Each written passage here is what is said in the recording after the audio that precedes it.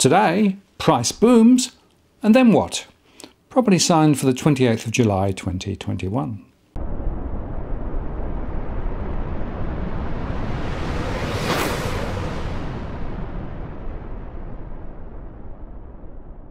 Hello again, it's Martin North from Digital Finance Analytics. Welcome to this post covering finance and property news with a distinctively Australian flavour.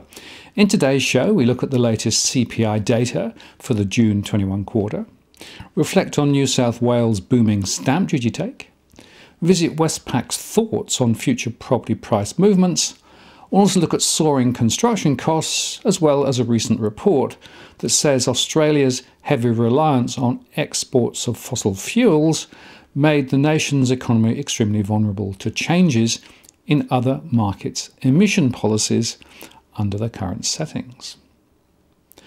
The Consumer Price Index rose 0.8% in the June 21 quarter, according to the latest data from the ABS. The annual pace lifted from 1.1% to 3.8%. That's the fastest pace in 12 years, but this was due to base effects of the negative prints last year relating to government grants and subsidies that have since expired. As such, this is a transitory blip in inflation, and it won't be of much concern to the RBA. The ABS said that rising fuel prices accounted for much of the increase in the June CPI, with prices surpassing pre-pandemic levels. The most significant price rises in the June quarter were automotive fuels up 6.5% and medical and hospital services up 2.4% due to the annual increase in private health insurance premiums. Electricity prices rose 3.3%, and that was due to the continued unwinding of the Western Australian government's $600 electricity credit. Price rises were seen across a range of food items, including vegetables up 5.5%, fruit up 4.7%, and beef up 3.6%, due to a variety of factors, including flooding in the growing regions of New South Wales, a shortage of pickers, and lower supplies of beef as farmers restock. Motor vehicle prices rose 2.2% due to increased demand combined with supply constraints such as the global semiconductor shortage. The federal government's home builder and state-based housing construction grants in Western Australia and Tasmania continue to have a significant impact on the new dwelling purchase by owner-occupied series. Prices for new dwellings fell 0.1% in the June 21 quarter. Without the offset from the housing grants, though, the new dwelling series would have risen 1.9%, reflecting demand-driven increases in materials and labour costs. And it's expected that these grants will continue to impact the measurement of new dwelling purchases over the next few quarters as applications are finalised and the grants are paid. While rents for Sydney and Melbourne have fallen when compared to the pre-COVID March 2020 series, rents in most other cities have increased, which reflects record low vacancy rates in those cities. The annual inflation for the June 21 quarter of 3.8% follows a rise of 1.1% in the March quarter, and the annual CPI movement was significantly influenced by COVID-19 related price changes, said the ABS, from this time last year. Key drivers include the full unwinding of the federal government's free childcare package implemented in the June quarter last year, as well as a full return from the drop in fuel prices seen in the same period. These base effects led to a sharp increase in the annual CPI movement. In situations such as this, it's useful to consider underlying inflation measures, such as the trimmed mean, which are designed to remove large one-off price impacts, they said. Trimmed mean inflation rose 1.6% through the year, up from 1.1% in the March 21 quarter. Additional context can also be gained by comparing the current CPI to pre-pandemic levels in the March 2020 quarter. Over the 5 quarters from the March 2020 quarter to the June 21 quarter, the ABS says inflation rose on that basis just 1.9%.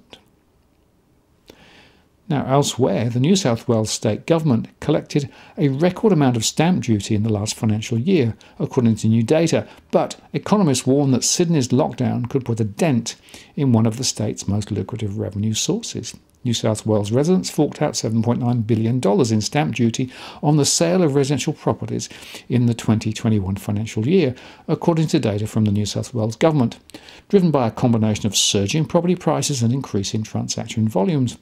A record $930 million in stamp duty was collected in June alone, when more than 21,000 properties changed hands. The New South Wales state government collected a further $1.8 billion in revenues on the sale of commercial properties in 2021. Deloitte Access Economics partner Chris Richardson said the remarkable shift in interest rates over the past year has pushed both property prices and stamp duty revenues to record highs. Sydney's home prices surged 15% in the year to June, according to data from CoreLogic, while dwelling prices nationally clocked their highest annual growth rate in 17 years. Transaction volumes have also increased, providing further support to state government budgets. Sydney's residential auction volume surged 81% in the June quarter, while Melbourne's tally jumped 51% as sellers rushed to take advantage of strong buyer demand.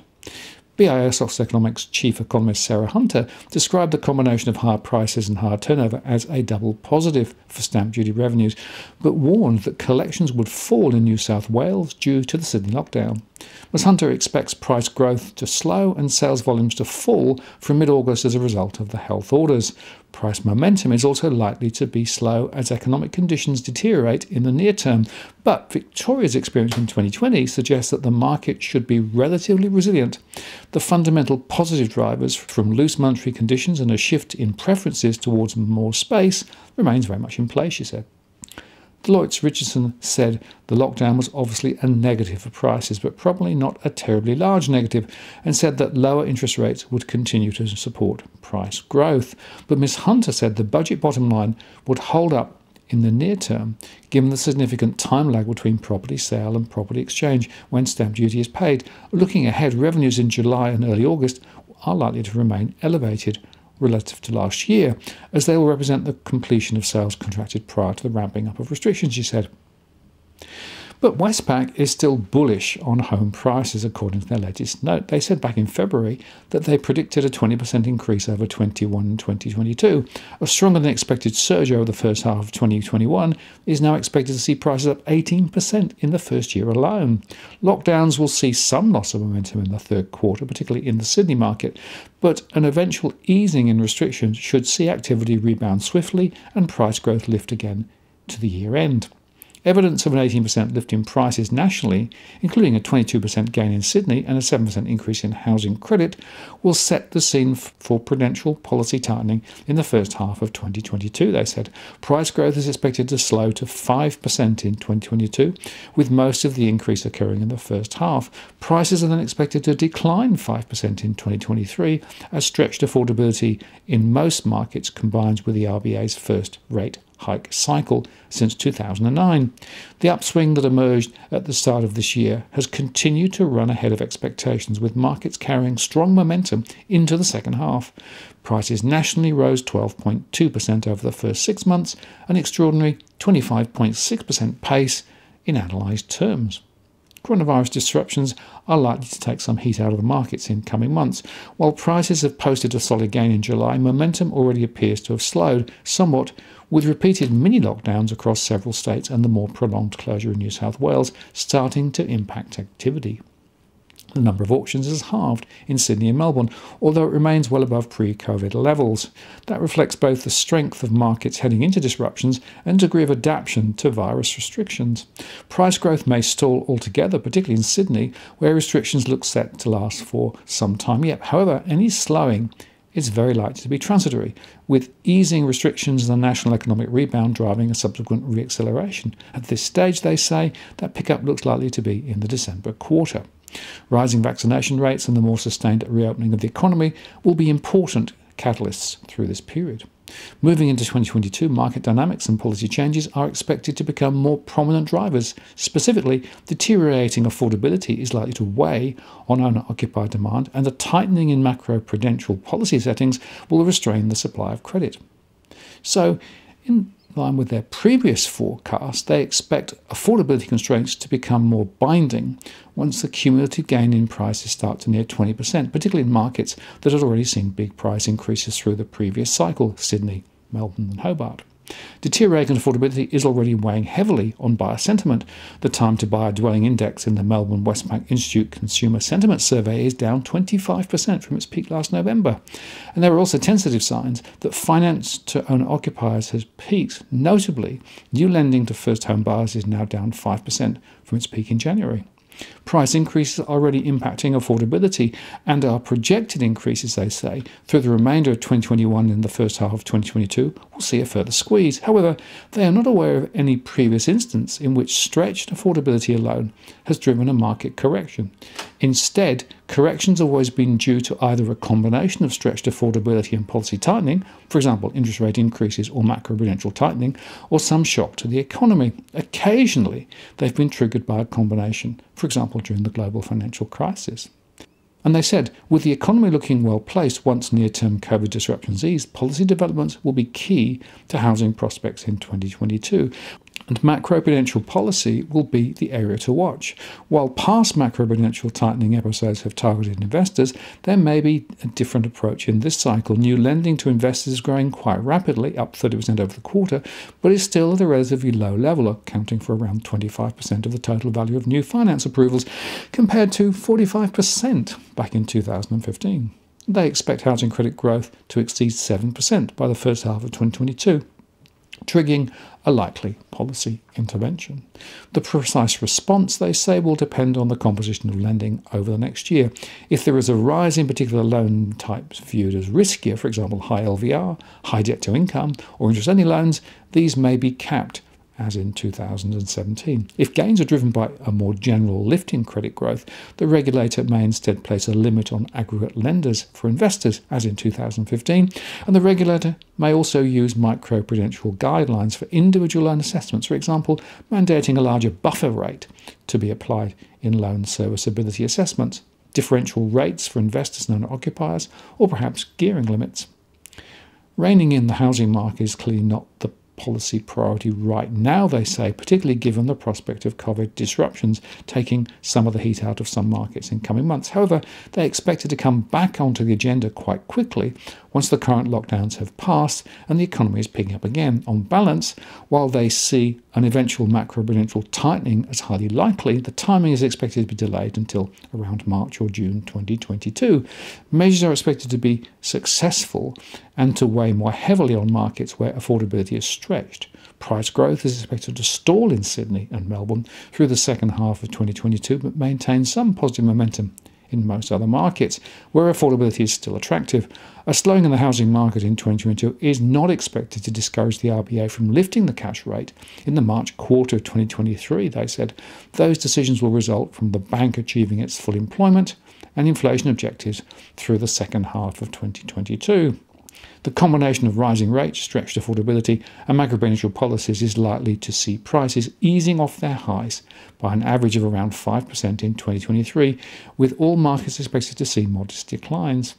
Their core forecast back in February that dwelling prices nationally will increase by 20% through 21-22 has proven to be overly cautious, and they now see a total gain over the 2 years of 23%, with 18% coming in 2021. But they've not changed their general view of the dynamics of the housing market over 21 to 23.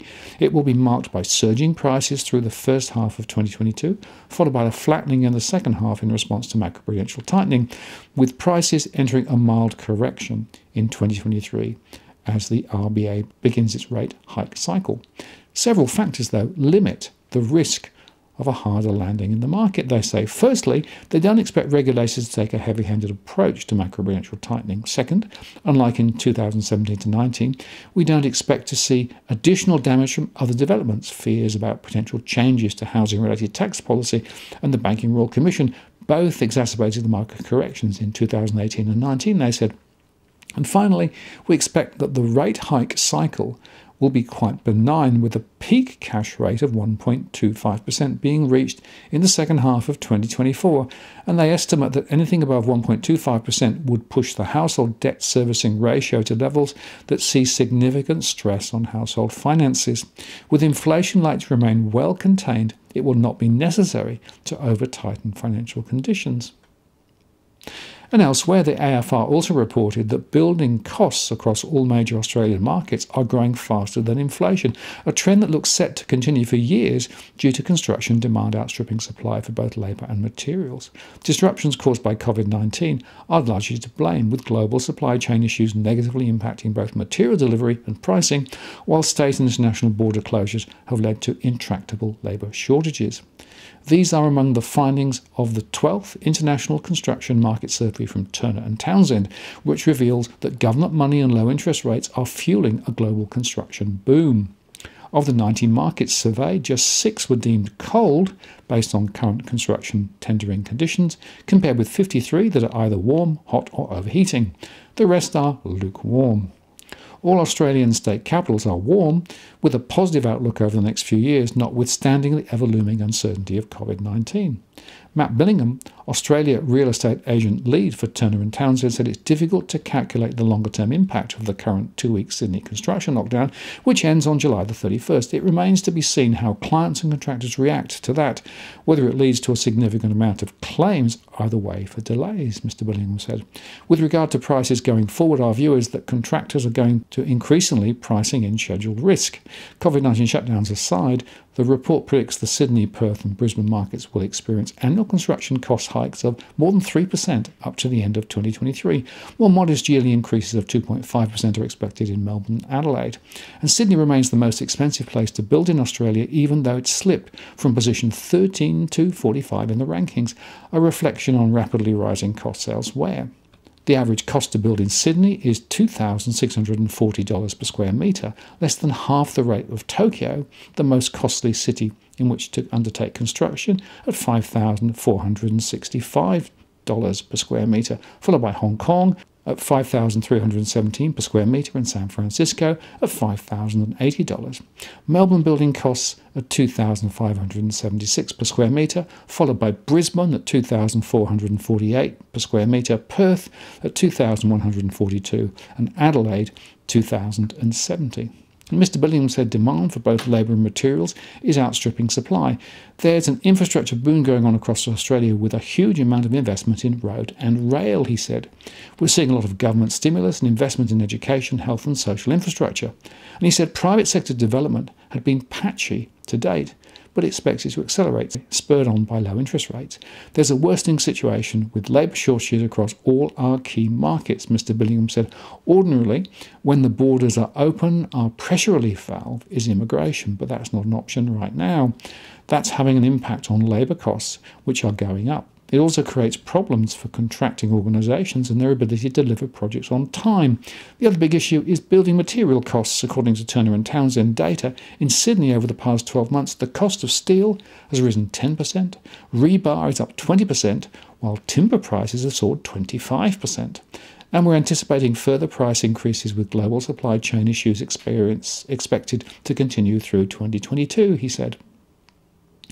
And finally, according to a report in Investor Daily, a new report from a global consulting giant commissioned by powerful super investors indicate that the cost to Australia's economy and financial markets of not lowering carbon emissions to net zero by 2050 will outweigh the cost of investing in emission-reducing activities now. The report from EY, titled Empowering Communities, How Investors Will Support an Equitable Transition to Net Zero, revealed that Australia's heavy reliance on exports of fossil fuels made the nation's economy extremely vulnerable to changes in other markets' emission policies under the current settings. Australia's top 3 importers of coal and gas have already announced net zero emission commitments, accounting for 71% of total fossil fuel exports, the report said. This leaves the future of the Australian economy and communities heavily exposed to economic activity in other markets, climate policies, geopolitical issues, and other factors in those nations, forcing Australia to identify products that align to key trading partners' visions or find new trading partners. Analysing this market from the demand side, global capital markets appear to be shifting away from fossil fuels, which will increase the financing costs and decrease the liquidity for Australian-based operations. The report, commissioned by super funds, including Aware Super and Hester, are part of the investor group on climate change, indicated that a change in government policy to aim for emissions reductions of between 40 and 60% by of 2010 levels was required in order to minimise the risks associated with the disorderly transition to net zero emissions, including the significant potential impacts to the financial system and communities. Clear policy signals will enable the private sector and communities to identify key opportunities in a decarbonised economy, the report said. And those include encouraging investments in carbon dioxide removal technologies such as carbon capture and sequestration that would ensure a smooth transition to a zero emissions economy. An immediate and steady emissions reduction trajectory would reach net zero emissions by early 2050, resulting in less abrupt transitional impacts on communities, the report said. A delayed trajectory would result in greater transition risk impacts because of more rapid and haphazard decarbonisation, creating more severe disruptions in global economies, particularly on carbon emission-intensive industry sectors. Key roles identified in the report for institutional investors in bringing down a just transition to net zero include mobilising capital, investments to communities in transition from fossil fuels, focusing on investments that deliver environmental and social returns, and engaging with affected companies to deliver a transition plan. We know the transition is underway, it's foreseeable, it should therefore be manageable, said Rebecca McCullough-Wright, Chief Executive of the Investor Group on Climate Change. Investors and governments have an opportunity to act today to prioritise a just and orderly transition if we want Australia to emerge a winner in the global race to net zero. So standing back, just a quick observation, CPI is nowhere near the headline. It's all transitory for now, despite the fact, of course, the CPI is mismeasured, as I've discussed on many shows previously. And secondly, of course, everyone's talking about housing prices for now, despite the fact that nobody quite knows how long the COVID lockdown in Sydney is going to go on for. And thirdly, the truth is that we have stresses under the waterline, both with regard to household finances, as seen in my surveys, and also on the construction and pricing side. And those things, I think, will have a significant impact going forward because prices will continue to rise. And I have my doubts that CPI is as under control as indicated by the ABS and RBA and mainstream economists. We'll see. The bottom line is this: we know that the true costs rising for most households is a lot stronger than in the official statistics. I see that in my surveys. And then more broadly, of course, the question is, all this short-term pain and hiatus that we're dealing with, we mustn't lose sight of the zero emissions question because, as that final report showed, internationally, the tide has already started to turn quite strongly, and we are being left behind. And economically speaking, that's a big deal down the track. Now, if you're buying your home in Sydney's contentious market, you don't need to stand alone. This is the time you need to have Edwin Almeida from Ribbon Property Consultants standing alongside you. Buying a property is both challenging and adversarial. The vendor has a professional on their side. Emotions run high, price discovery and price transparency are hard to find, and then there's the wasted time and financial investments that you make. Edwin understands your needs, so why not engage a licensed professional to stand alongside you? With RPC, you know you have experience, knowledge, and master negotiators looking after your best interests. So shoot Ribbon an email at info@ribbonproperty.com.au, and if you use the promo code DFAWTW/Martin, you can get a 10% discount offer. I'm Martin North from Digital Finance Analytics. Many thanks for watching, and I'll see you again next time.